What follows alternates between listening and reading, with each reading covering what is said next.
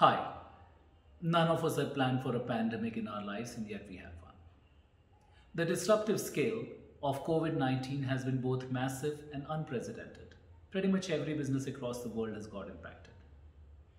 Now, to steer the businesses through these turbulent waters, be it keeping a business viable through a sharp decline in demand, or be it restabilizing the systems to handle a surge in volumes, CFOs have a pivotal role to play. At WNS, we always believe in the power of co-creation, which means using collective intelligence, sharing best practices, and learning from each other. Keeping this in mind, we partnered with Everest Group to learn from the CFOs across the world on how they were handling the impact of pandemic. We have collated their responses, analyzed them, and put them in this definitive report called the Global CFO Survey 2020.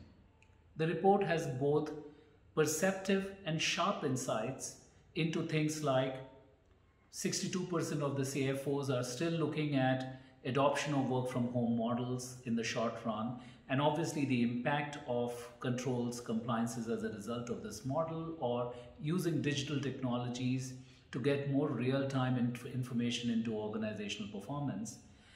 They're also already analyzing the long-term impact of the pandemic in terms of fundamental shift in customer buying patterns, or the geopolitical impact and the sanctions that could impact their supply chain.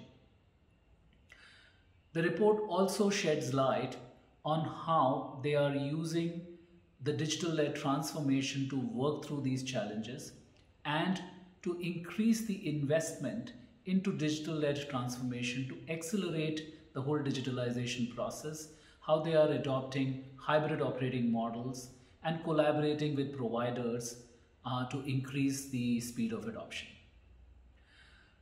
In my mind, we have just seen the tip of digitalization iceberg so far, and there is a lot more in pipeline to come. Keeping all of these things in mind, if you are the CFO who's looking to change future odds, I urge you to read this exhaustive report at the earliest. Thank you.